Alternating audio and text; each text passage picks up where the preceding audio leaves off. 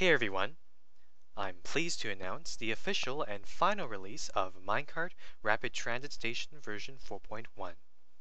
This is an advanced, fully automated, two-way minecart station that is designed for busy multiplayer servers. It's powered purely by the rails, redstone, and pistons that are provided in the vanilla version of Minecraft, thus it does not use any mods. Now there are a lot of features I want to go over in this video, so I've organized the video into various sections. On the left-hand side of your screen, I've put up several convenient annotation links, which you can use to jump to these different sections.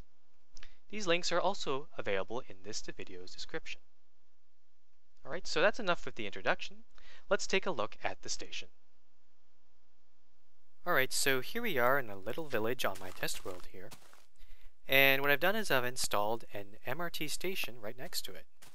Now, the station might be a bit too modern for the villagers' cobblestone and wood hut standards, but I haven't heard them complain about it yet. In any case, this is Grass Village Station, and to enter the station, all we need to do is push this green button here to open the door, and we just walk inside. Now, there's a passenger walkway that wraps around the whole outer edge of the station, as you can see there, and to depart, we need to look for a departure bay, and fortunately for us, there's one right here. This is the westbound departure bay, and each departure bay is lined by diamond blocks, which makes them easy to find.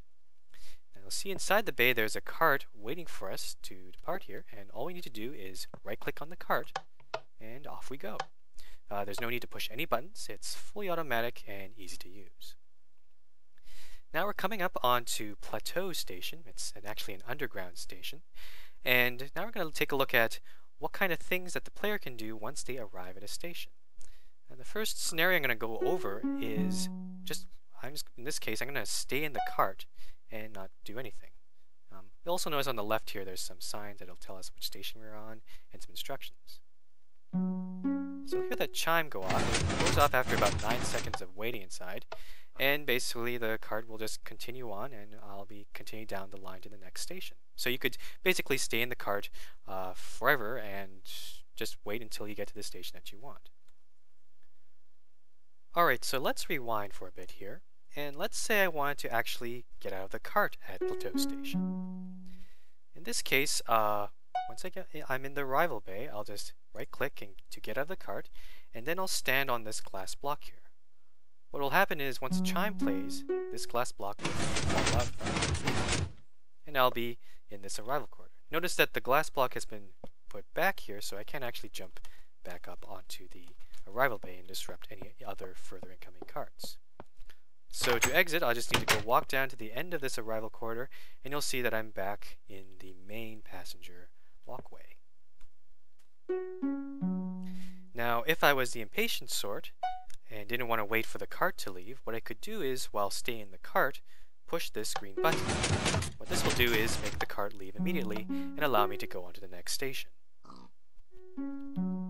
Now I can also push the green button to exit the arrival bay earlier. So I can exit the cart and press this green button, and the glass block will allow me to fall down into the arrival corridor.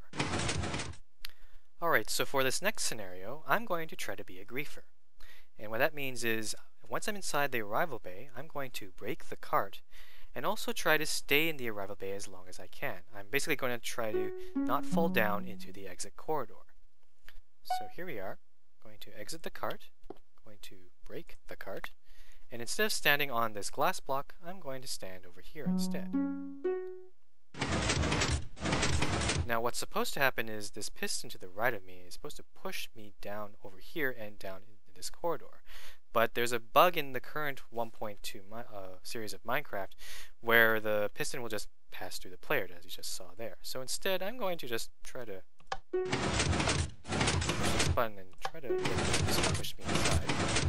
There we go. And if I go back upstairs, I can show you clearly how that works. For here, this gate here. And you'll see that piston is actually that non-sticky piston just to the right inside the bay there. Now the griefer could also break any of the blocks around the bay or break any of the pistons, but usually on a multiplayer server that's handled by some sort of anti-griefing mod that protects blocks from getting broken. So that's something that will have to be set up on your own multiplayer server. The final two arrival scenarios demonstrate how this station can handle multiplayer traffic. So here we are in a new change of scenery. This is Riverwood Station. It's made out of wood instead of iron. And you'll see that in each direction there are 3 arrival bays. So there's 1, 2, 3 in this direction, and there's also another 3, 1, 2, 3 in the other direction. So for one of the scenarios, let's say that if we go outside here, let's say that there's another guy in front of me, and I'm just behind them. So I'm going to demonstrate this by putting an empty cart, and I'll board the second cart that comes in. So the first cart is going to go into the first arrival bay, and I'll automatically get switched to the second arrival bay, as you can see there. Now if all 3 of the arrival bays are occupied, then what happens is all the other carts basically loop around until one of those arrival bays becomes vacant. So to demonstrate this, instead of 2 carts, I'm going to put in 4 carts, and I'll board the 4th cart, as you can see. So those first 3 carts will get into the 3 arrival bays. You'll see that I can't get inside, and basically I'll just loop around until one of the arrival bays is vacant, as you can see there. Alright, so I've got one last thing to show you with regards to arrivals, and that is what happens to empty carts once they leave the arrival bay. And to answer that question, you can see that all of the arrival bays switch on to this main track here, and all carts will eventually go through this occupied cart detector. This is a plate on a fence. This is a stone pressure plate on top of a fence. And what happens is, for occupied carts, where there's a player inside, the player will actually trigger this plate here, and that will engage this switch, allowing the player to continue out of the station. Now for empty carts, they won't trigger that plate, and instead they'll get switched down into the chute and get fed into the dispenser. Now one difference from version 3.0 is that in version 3.0 the carts that went in the same direction go into the same dispenser. So here we're going in an eastbound direction, but actually all the empty carts get fed down into the westbound dispenser and vice versa. This is to help balance the carts, especially at terminus stations at the end of a line. I'll be going over more of the dispenser in the next section. Alright, so let's talk about how these stations store their minecarts. On the bottom level of every station, there are 2 horizontal minecart dispensers, one for each direction. So you can see through these glass windows here. Each dispenser collects empty carts that are no longer in use, and also supply those same carts to their respective departure bays. Each dispenser has a total capacity of 26 carts, which is a big improvement from MRT version 3.0. And if you also include a departure bay, which can store 1 more cart, that means each direction can store 27 carts in total. And that also means each station can in total store up to 54 carts at a time. Alright, so I've got a departure bay over here, but as you can see there's no cart waiting for me inside of it. To fix this, what I can usually do is push this button over here, which will request a new cart from the dispenser. However, in this case, nothing's happening when I push the button, and that usually indicates that the dispenser might be empty. To check this out, we can go over to the dispenser cart loader, which is on the other side over here. Let's take a little walk over here, and there it is. There are several different components to this cart loader. On the right hand side wall here, we've got 3 indicator lights. These show the status of the dispenser. So this one over here will be lit if the dispenser is full. This one will be lit if the dispenser is empty. And this third one over here will be lit if there's a flush in progress. I'll explain more about flushing a bit later. Now, the dispenser empty indicator is lit, so that confirms our suspicions. And we probably want to manually load the dispenser with carts.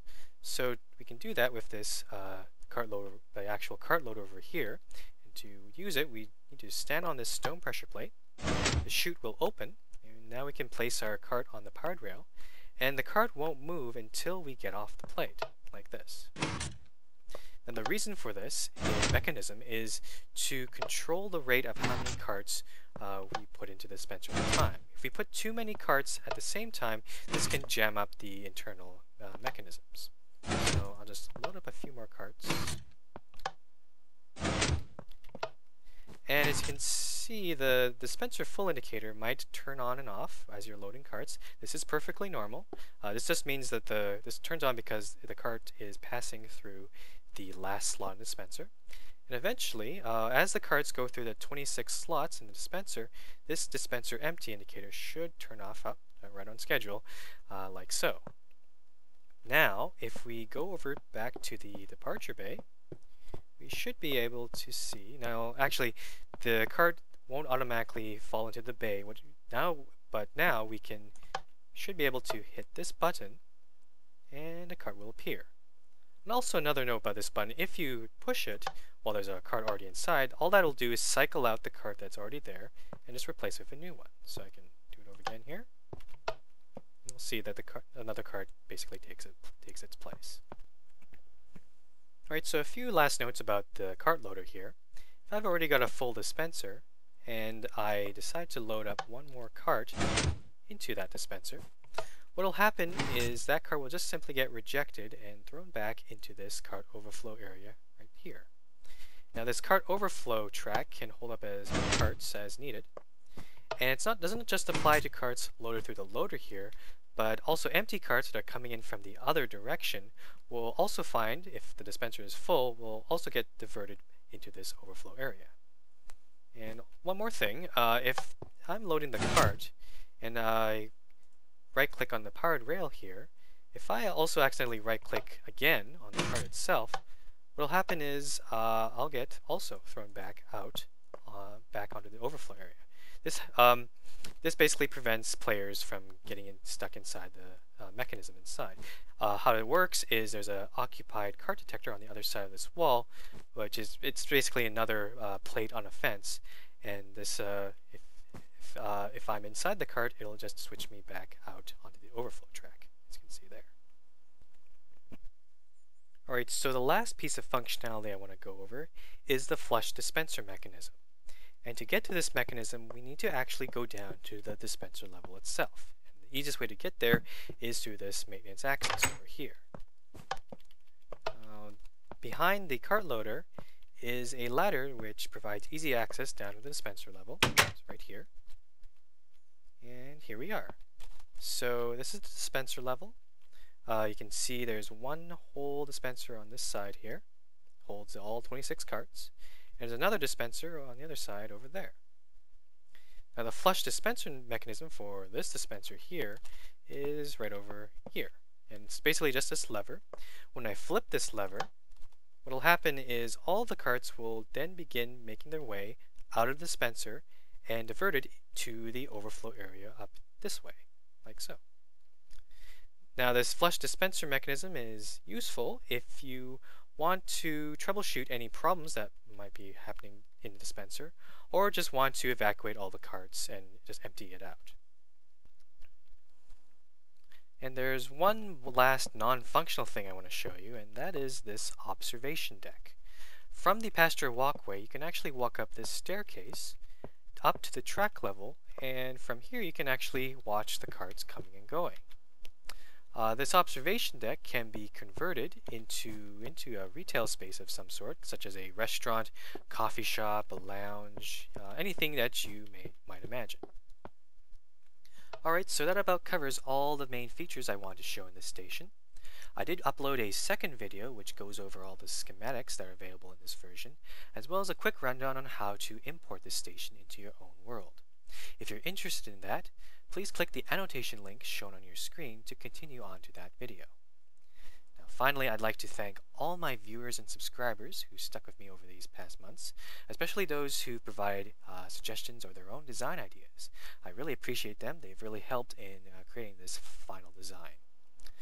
Now for the future, I am planning on perhaps setting up my own multiplayer server to host these stations. Nothing concrete yet, but I'll let you guys know when I've got something. Alright, so that's about it. Thanks for watching.